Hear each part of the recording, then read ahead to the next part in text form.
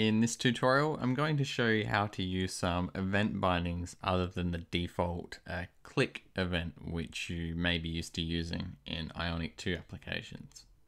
So I've got a little application set up here now with a button with an event binding that runs a function when clicked. So if I click this, it says we did it. We'll just quickly take a look at the code for that. We have the template here. We have the click event set up here. And that's going to trigger the do something function in the homepage class here. And all it's doing is logging out that statement.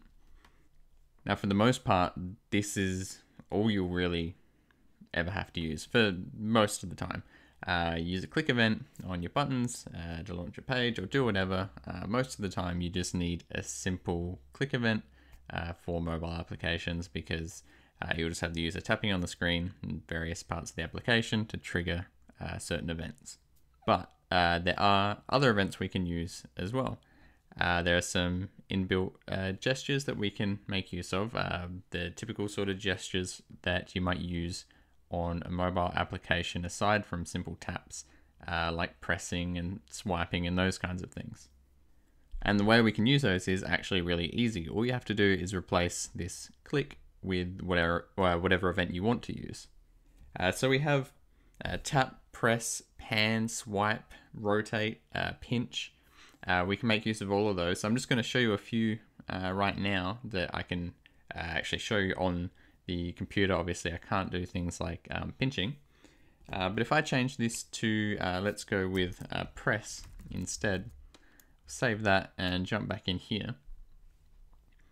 So if I click this now, if I just click it quickly, nothing happens. But if I click and hold for just a second, the we did it logs out again because that's how the press gesture works. We could use pan, which is kind of like a dragging gesture, perhaps in the way you'd sort of pan a picture left to right or something like that. It's a bit silly to put a pan event on a button, but we can do it if we want to. So if I try that now, you can see as I sort of drag to the left there, I'm getting a whole bunch of console statements being logged out. And same if I drag back to the right again. And I can even go up and down as well. And I'll just use one more example. We'll try the swipe gesture. Save that again. And now to trigger that event, I'm going to have to do a quick little swipe to the right or to the left. And you can see it logging out there. But if I did the sort of slow pan, as I just did before, it doesn't do anything. So those are some common things you'll probably want to use in a mobile application, but they aren't the only events we can use. I've also got a DOM events Wikipedia page up here. And so we can hook into any kind of DOM event. We have the HTML events here. There's a few examples here of things we can use. So we can use any of these sort of native events that are available through the DOM. We can listen to them in our event bindings. Now, some things aren't going to be relevant to our button, of course. We're probably not going to listen to, say, a load event on a button. You might use the load event to listen for when an image loads. But we can use some of these on the button as well. We can even use something like, say, keydown. If I was to change this to keydown, and again, this is a pretty silly example because you're probably not going to want to use this on a button, but we can.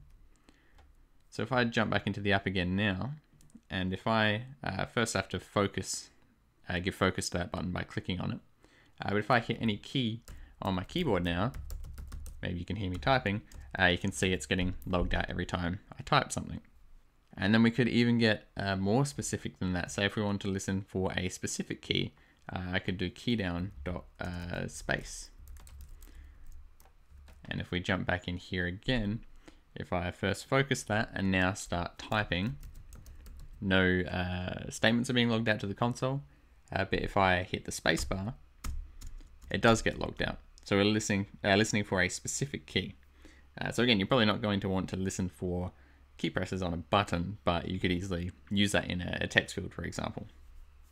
So I just wanted to give you a really quick example of how you can use those event bindings for more than just a simple click event. Obviously the gestures can come in quite useful for mobile applications, specifically with things like pinching and panning and things like that. But also the ability to listen to these DOM events is also very useful. Okay, so I hope you enjoyed this tutorial, and I'll see you in the next one.